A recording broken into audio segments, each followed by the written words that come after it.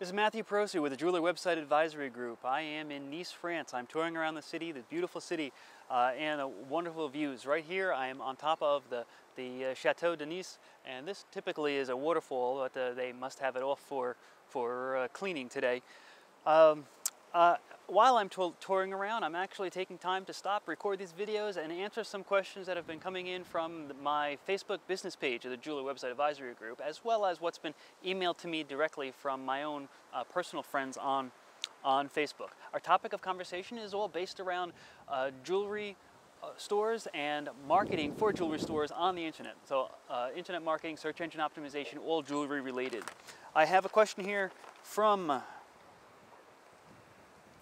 let's see, on my iPad, this one comes in from Lee Krumholtz from Krumholtz Jewelers in Cincinnati, Ohio in the United States. He asks, any suggestions on how to get other websites to link to your website? Is there a certain website that someone should target that is weighted more heavily in the search engines? Is there a hot subject that might be of more interest to other websites? All right, Lee, the first thing I suggest is having a built-in feature on your website that allows people to easily share to Facebook or to share to Twitter. Now, these are going to be in the form of, let's say, a Twitter tweet button and a Facebook share button and a Facebook comment box or a Facebook like button. And if you have those built into every single one of the pages on your website, that will incent people to go ahead and share these things socially. The other thing that you should do is have your website create an ability that you can grab a permalink for every single one of the pages on your website. Now, this is especially important if you have a blog website, because a lot of the blog URLs end up being extremely long, and you don't want somebody to have to copy and paste a really long blog URL. Instead, it would be nice to just give them a permalink, which is usually just your domain name, a slash, and some number after it, and it will redirect to the blog post. So those permalinks also could be good to incent people to share. Now, once those features are in place, it will incline people more to share them, as I said.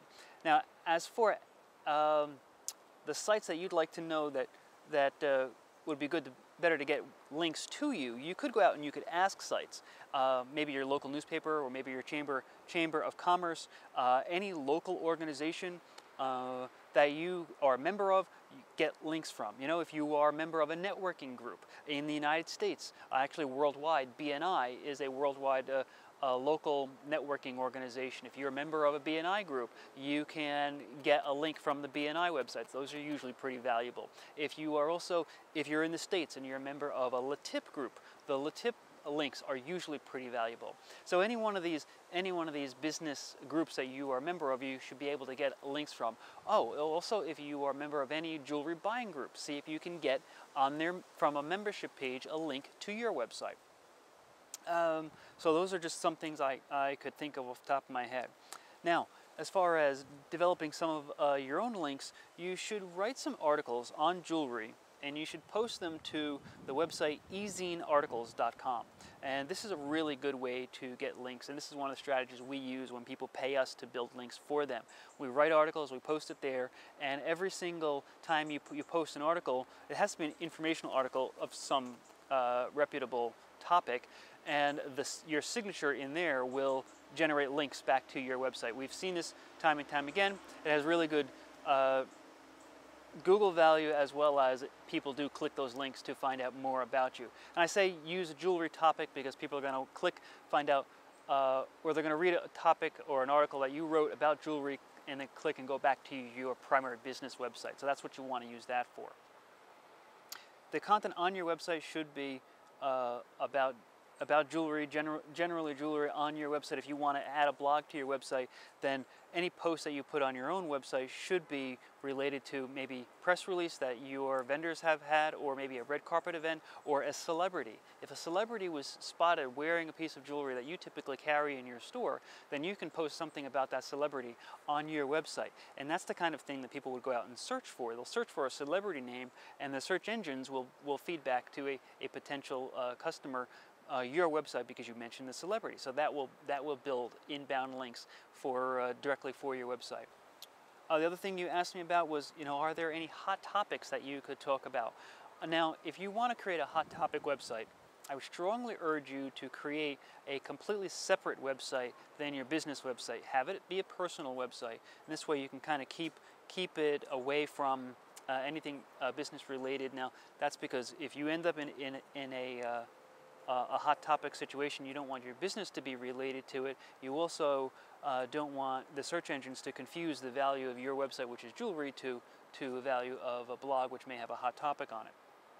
So if you want to have a hot topic website, then create another blog and set it up and have the signatures from each one of your blog posts then link over to your business site. Now, topics you could talk about could be political, they could be entertainment, they could be world events, they could be humanitarian. I would really recommend staying away from political conversations or political debates on your own blog, unless you're going to include both points of view and then just kind of let your commenters go ahead and create a commotion. But if you choose one political side or another, you will alienate the other people in your own area that have a different political point of view. So if you are going to touch on political, make sure you have an even conversation, or as some of my friends would say, just kind of throw a grenade on a topic and see what happens. But in terms of humanitarian, that is usually a good topic to talk about, and we'll gather links from other people, and it will be found in search engines. Now, all these links you're gathering on this separate hot topic blog that you've created, they will build the page rank for the blog. Now, in turn, each one of your posts are linking back to your website. So you're gathering all of the linking power that is coming in from these hot topics that are linking to that website, and you are then exchanging them for a single link that is going to your website. So your blog is going to build up page rank credibility and authority, and then you're going to be sharing that with your business site. So that's how you can take that strategy. And I think that that covers the topic for now. If you'd like any more information about this or any other jewelry-related online marketing strategy, please visit the Jeweler Website Advisory Group online at jwag.biz. That's jwag.biz. I'm Matthew Perosi. I'll see you next time.